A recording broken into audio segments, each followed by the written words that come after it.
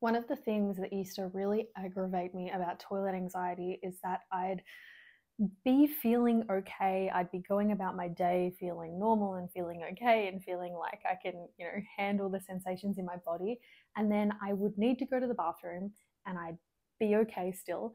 I'd go to the bathroom, and as soon as I walked in and kind of saw the toilet and like sat on the toilet and in that kind of cubicle, if I was at the shops or if I was at home in the bathroom, sitting in there would trigger all those like same sensations that I used to have, trigger the fear I used to have. And the act of going to the toilet would cause a panic response in my body. And from there, I would spiral. If this is something that happens to you, I'm going to explain to you why this happens and what you can do to help it. Because it can be really annoying when you feel like you've done all this work to get, to a good place with toilet anxiety, and then you go to the toilet and you feel like, wham, you're right back into the midst of all the anxiety again. My name is Lauren. I talk about anxiety, panic, agoraphobia, and toilet anxiety. So, welcome if you're new here.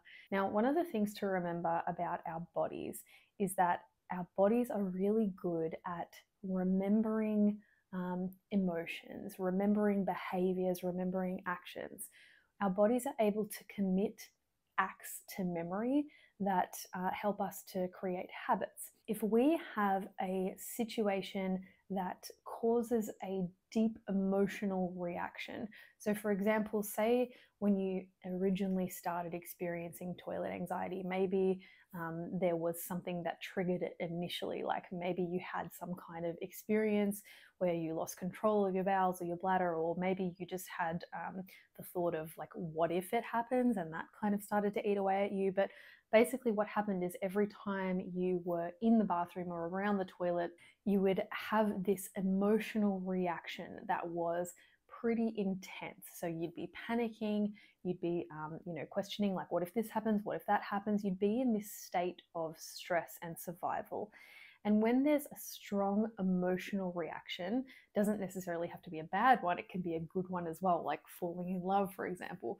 When there's that strong emotional reaction, our mind kind of takes a snapshot of our environment and sort of sears that snapshot into our memory, so that if that were to happen again, we would be able to really quickly remember what the emotion connected to that was. Now, this can be a really good thing. It means that you can, look at somebody you love and feel that really like visceral emotional reaction to how much you love them. Or it can mean that you can get triggered in a situation where you have had an extreme emotional reaction to something in the past. And so you can kind of relive those emotions in your body and relive that experience.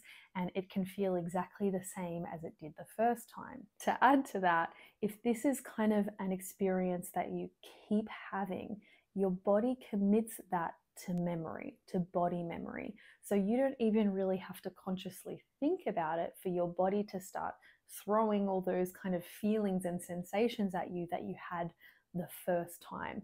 I think this is why a lot of people develop panic disorder after having a panic attack, because they have that strong emotional charge to that first initial memory of having a panic attack, and their body and mind will have taken a snapshot of what was happening in that moment. Say, for example, your first panic attack you had in a car. So your body will remember, when I'm in a car, I have really bad panic attacks. And so you'd get in a car and your body would start throwing all those kind of alarming sensations and feelings at you. And then your brain will start thinking all of those panicked and, terrifying thoughts of like, what if it happens again? And then it happens again because you have created such a state of tension and unease in your body, and you have sort of whipped yourself into this state of fear without even really being consciously aware that you're doing that. This is what happens when you've experienced toilet anxiety, whether you've experienced it for a long time or even just a short time. If there was that big emotional reaction to the initial sort of toilet anxiety experiences, you are going to continue experiencing those emotional reactions even when you feel like you might have gotten past it. So to take you back to the example I had at the beginning of this video, when I would go into a toilet, even if I was feeling okay, I would go into a toilet and then I would suddenly start to feel those panicked emotions and feelings again, not because that moment itself was cause to panic, but because I was having that sort of throwback to that emotional reaction that I had in the past. And what happens then, this is the point of where we can choose two different paths. What happens then is that we start to have that reaction and we react to that reaction. So, for example, you'll be sitting in the toilet and you start to notice that you're panicking and you think, oh no, not again. Like, what's happening? I thought I was over this. I thought I was past this. I don't want to go through this again. When you have that response to that initial reaction that you couldn't control, then you start to go down the rabbit hole of creating more tension, which then your mind will respond to by throwing more of those tense and scared thoughts at you. Then your body responds to that by throwing more of those tense sensations and feelings back. And you get into this cycle of feeling panicked and terrified.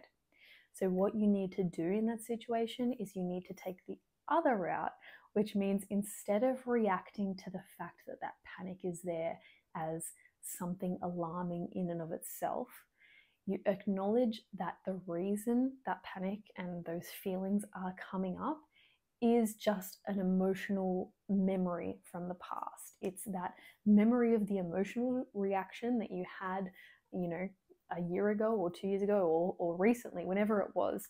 You had that emotional reaction in the past. Your body snapshotted that whole circumstance, that whole environment that caused that emotional reaction.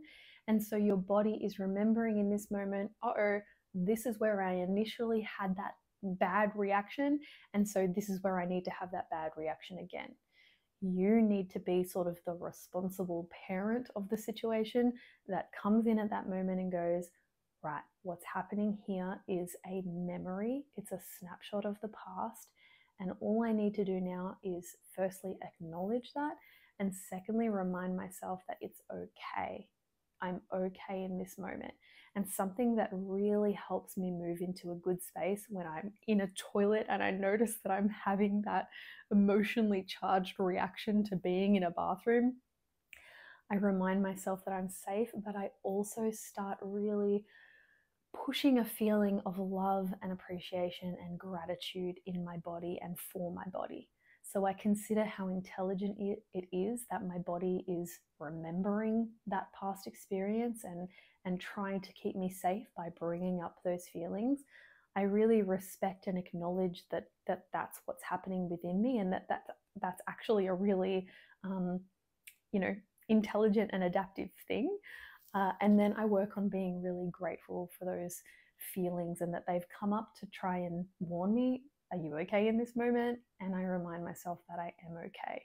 So bring in gratitude, bring in appreciation for your body, appreciation for the way your stress response works, and just work with feeling grateful and thankful for the fact that you're able to experience those feelings even after a situation has passed, because it's supposed to be a useful and helpful thing for your survival. It's not supposed to be something that holds you back, and it's your choice how you respond to that.